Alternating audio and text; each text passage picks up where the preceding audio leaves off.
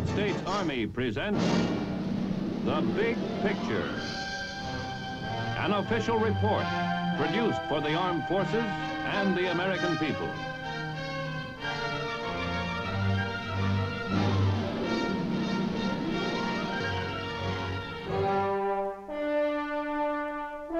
The first people to arrive in what is now Salt Lake City in Utah came the hard way, over heat-baked prairies and nearly impassable mountain ranges.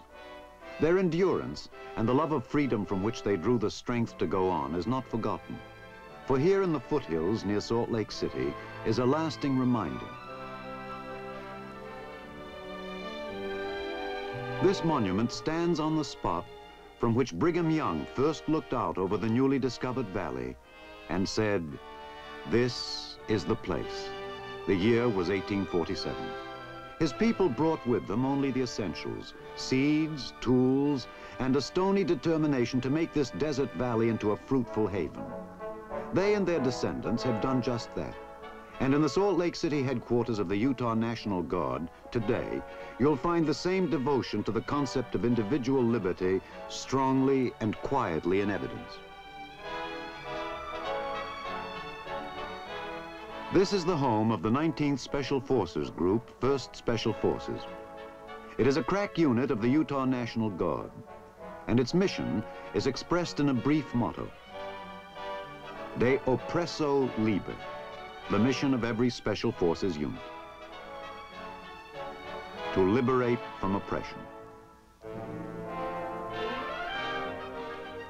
The motto is a statement not only of intent, but of capability. For the men of the Special Forces are unquestionably among the most highly able in the profession of arms today. The shoulder patch is appropriate in detail. An arrowhead background recalling the silent and deadly Indian warriors of our own West, and on it a dagger with 3 flashes of lightning, swift, unconventional striking power by land, sea, or air. The National Guardsmen wear this patch proudly, and they take their mission seriously. They are without exception dedicated men, giving far more than the required time to training and other National Guard activities. The men of this United States Army group truly fit the description citizen soldiers. Some are executives, some farmers, some mechanics, but all are outdoorsmen, hunters, mountaineers. Every man is airborne qualified, a prerequisite for Special Forces. There are other requirements as well, many of them. For instance, communications specialists must be able to send and receive 18 words per minute in Morse code, and may be called on to build a transmitter from parts available. Every man must be able to send and receive at least 5 words per minute, and to set up and operate the radio equipment.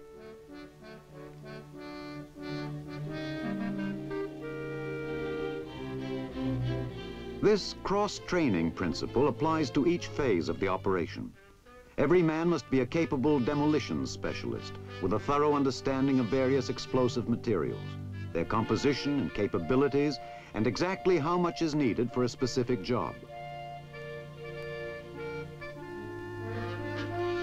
Army Special Forces troops must know every part of every weapon used by our own ground troops, and in addition, must be able to operate and maintain many types common to overseas localities.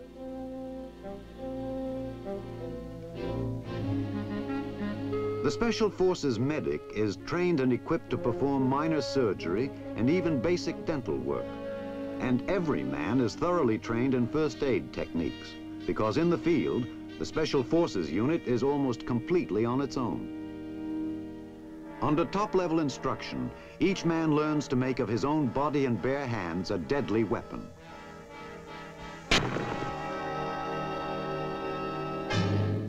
In practice, every blow must be stopped short of its mark. Any one of them can bring instant disablement or worse.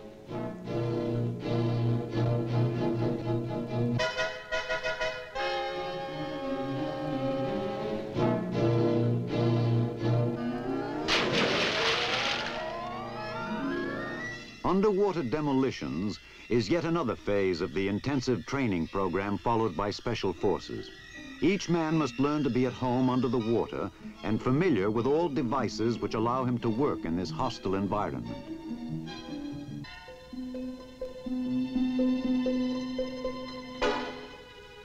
bottom of a pool, he may be called on to make his way up a sheer cliff of rock. And the rugged Wasatch Mountains, which surround Salt Lake City, provide an ideal training ground for the mountain climbing phase of Special Forces training.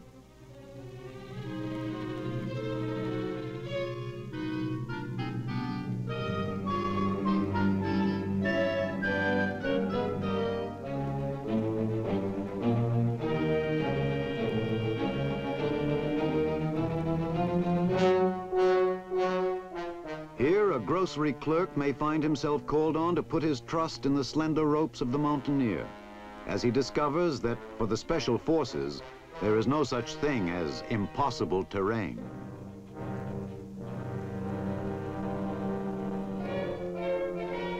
The thing that makes this unit truly unique is its use of the modern hunting bow as a weapon of unconventional warfare.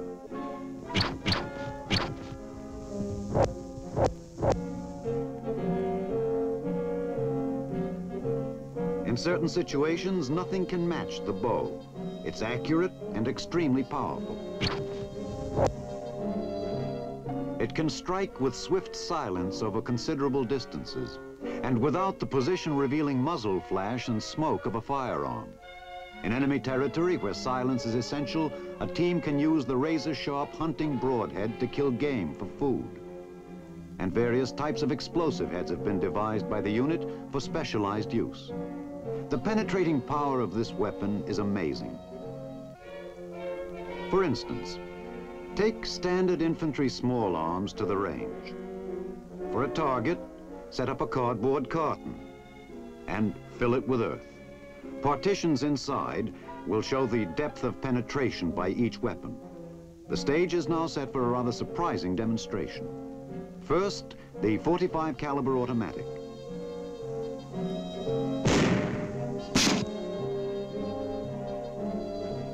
Now the .30 caliber carbine. Next, the M1 rifle.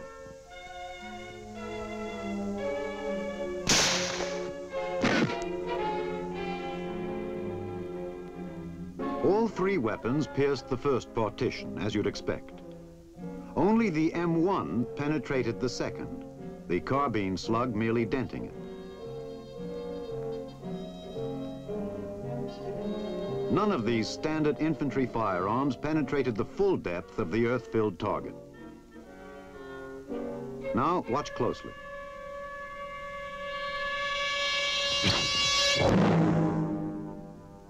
The point, as unit members bring out with a pardonable pun, is clear.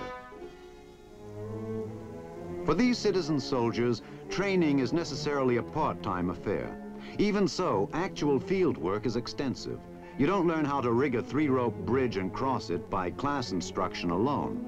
As one instructor puts it, theory is important, but without practice, it's only talk.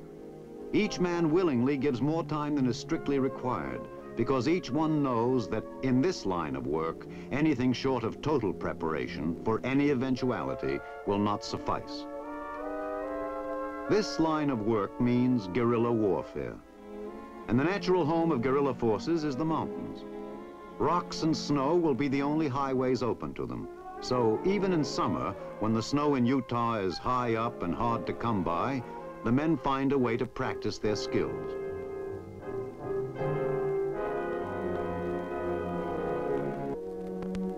In winter, there will also be intensified training on skis and snowshoes.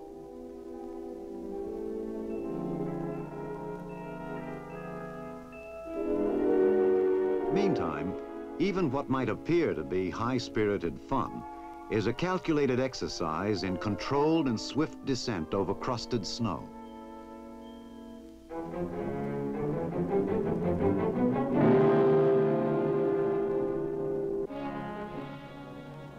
Rugged tests of all these skills are frequent.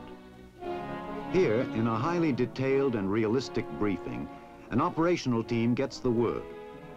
They will make a night airdrop deep inside enemy territory, rendezvous with friendly civilians for further briefing, and then make a 2-day trek across nearly impassable terrain to their objective.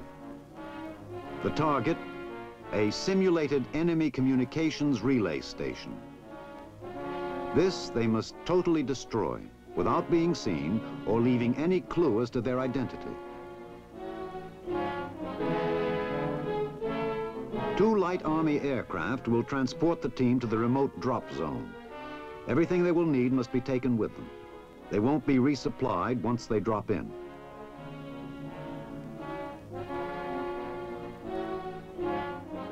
Weapons and ammunition. Demolitions which have already been tested on materials equivalent to their objective. The standard tools of the trade.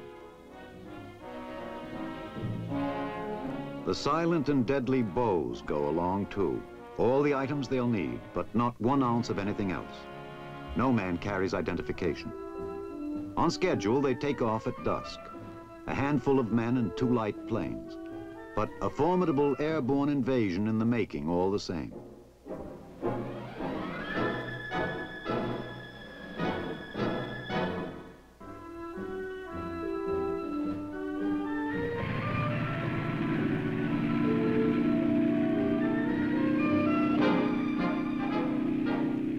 Each man is conscious that in an actual operation, this would be a long-term departure for the team.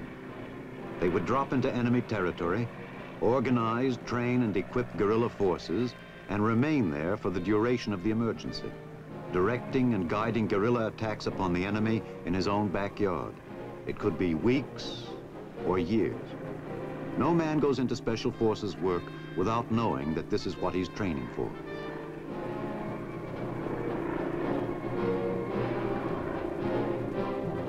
Far ahead, in a remote valley ringed by mountains, friendly guerrillas are already awaiting the airdrop.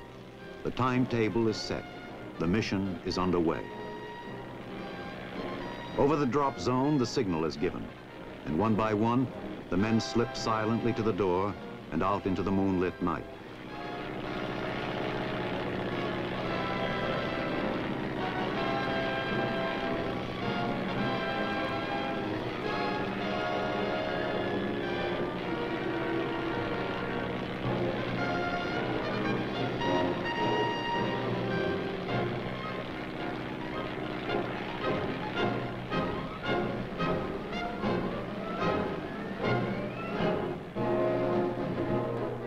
The drop zone is in an isolated area, clear of any probable enemy observation, and the darkness gives added security.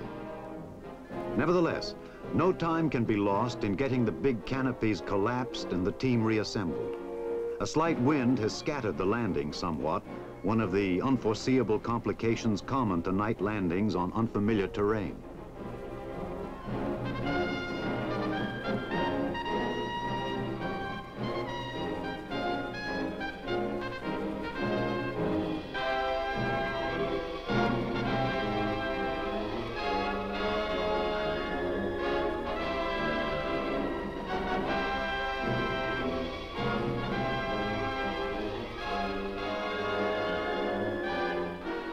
With all equipment gathered together and checked, the team moves out, leaving a local man behind to bury the parachutes. From now on, time is a precious commodity. The latest information gathered locally checks out with what they've already been told. The objective lies in relatively open foothills beyond an almost impossibly rugged mountain range. They'll be coming in the back door, so to speak. 6 enemy soldiers man the relay station, without special security guard because of the isolated location deep in their homeland. However, beyond the mountains, the team must pass uncomfortably close to a small village. Here they must take care not to be seen.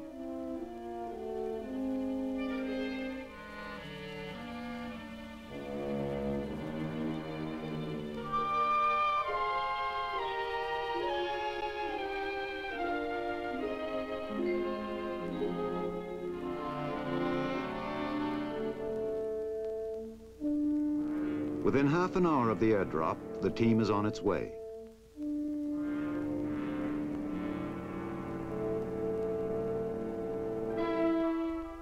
For Army Special Forces soldiers, this type of realistic maneuver is practicing what they will preach.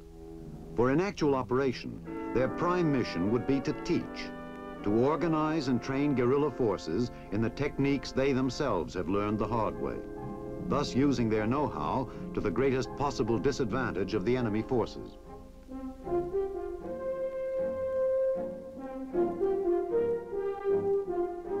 By midday, the team is getting into high country, and the terrain gives the men ample opportunity to use the techniques they've learned in training sessions. With each man carrying a 50-pound pack, no one needs to be reminded to watch his step.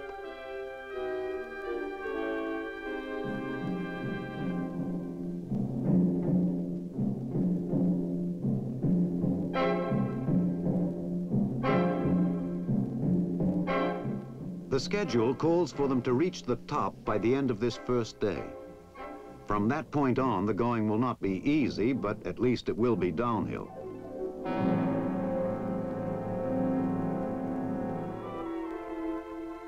That night, in a concealed pocket of the high pass, a cold camp is made. No fire can be lit while in the objective area, but a few hours of rest is necessary before tomorrow's descent into the enemy's backyard. The men will not rest again until the mission is accomplished.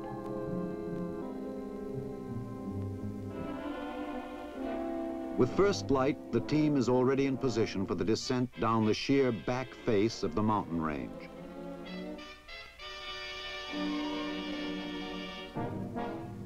The approach route is risky, but deliberately chosen. The enemy is complacently sure that danger from this direction is out of the question.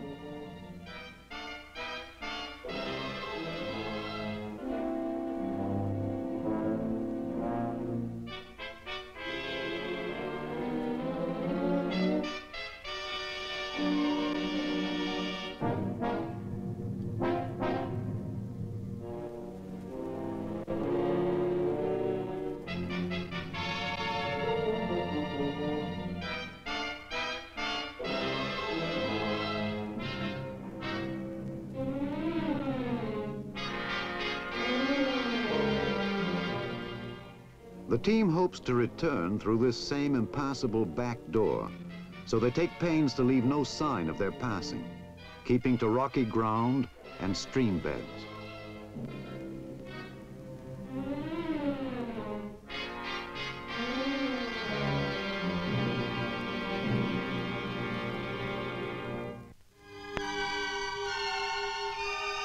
Now, as the team starts into the last leg of its trek, it's time to find a place to leave behind some of their excess weight, a place they'll have no trouble finding again, but well apart from any discernible trail.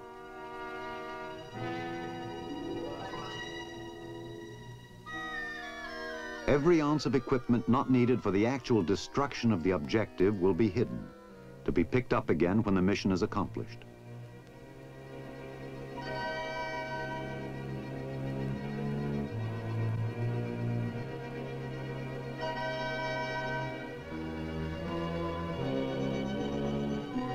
For the next few miles, the team must move with extra caution, remembering the warning about the possibility of a chance meeting with villagers in this area.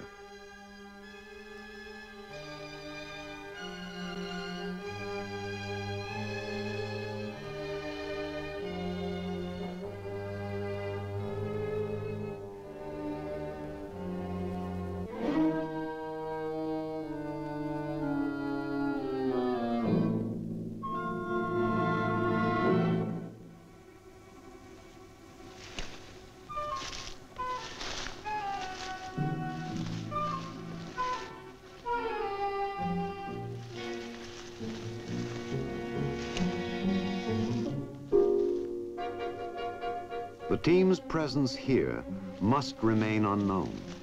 If discovered, they would have to strike silently and leave no trace behind.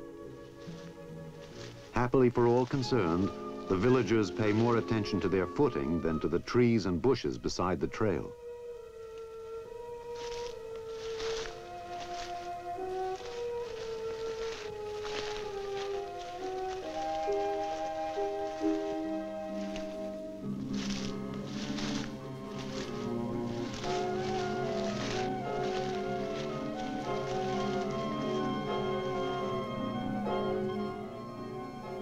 By late afternoon of the second day, The team is in the open foothills of the objective area.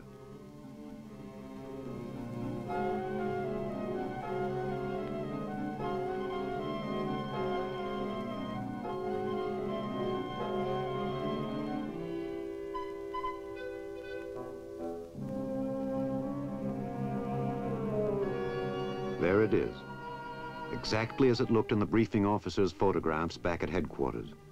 Communication shack, antennas, the complete setup.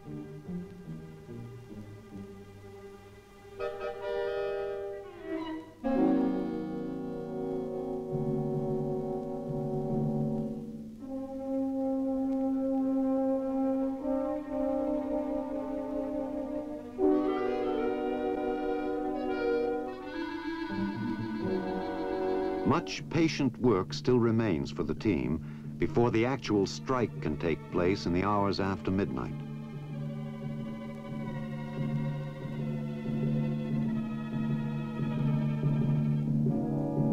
Quickly, positions are assigned and the men disperse.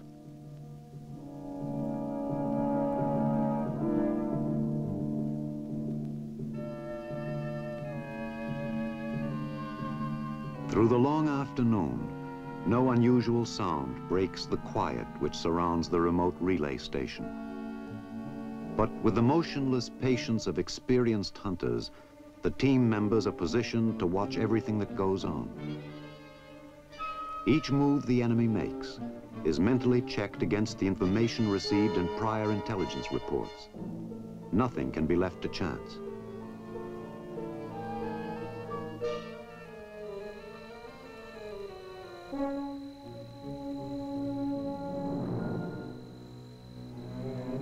After dark, the team regroups for a final review of the strike plan.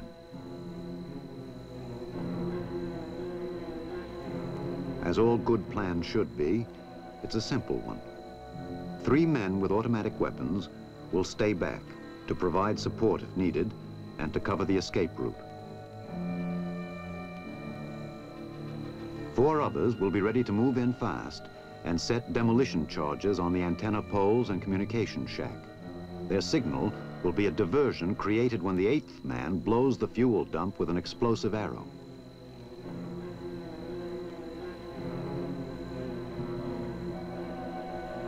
They've rehearsed the action a dozen times over similar terrain. Now, for them and for the enemy installation, the time is growing short.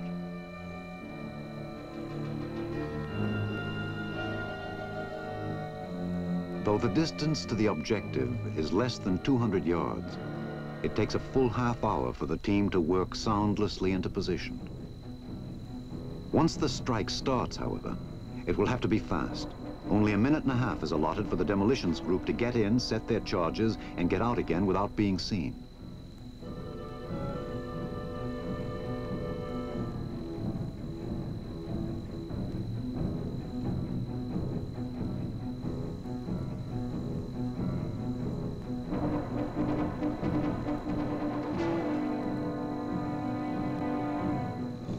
The enemy soldier is helpfully punctual, right on schedule for the periodic refueling of the relay station's gasoline generator, and completely unaware that his movements are now part of quite another schedule.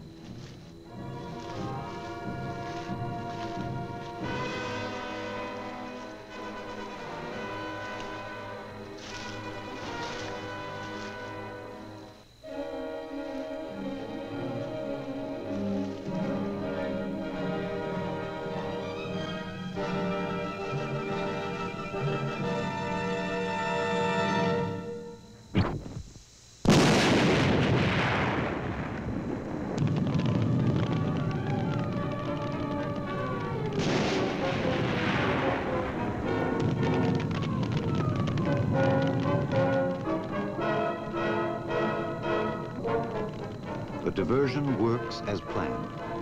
Now it's up to the demolitions group, who must wait with controlled impatience for the enemy troops to cover 100 yards of ground and begin fighting the fuel dump fire. Once the station area is deserted, things move by the book. 90 seconds in and out.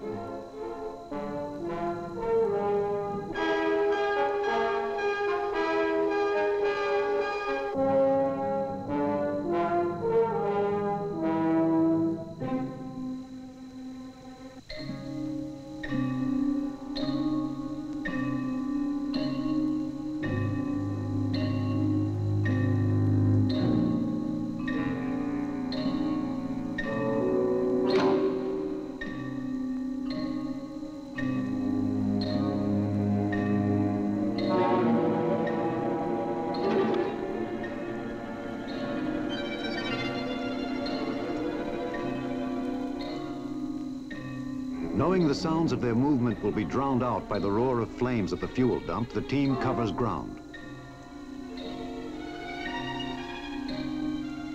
With 40-second timers on the demolitions, before the enemy crew can think to come back and report the mysterious fire, there'll be no equipment to send a message with.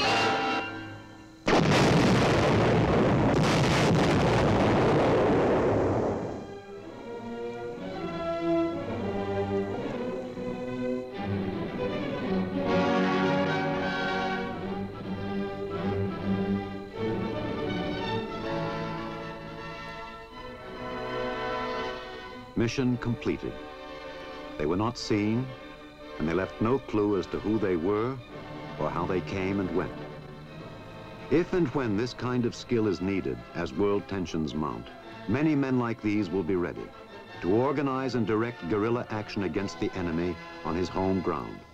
Wherever men long for freedom and are willing to fight for it, the Army's special forces are prepared to go in pursuit of the goal they've chosen as a motto: to liberate from oppression.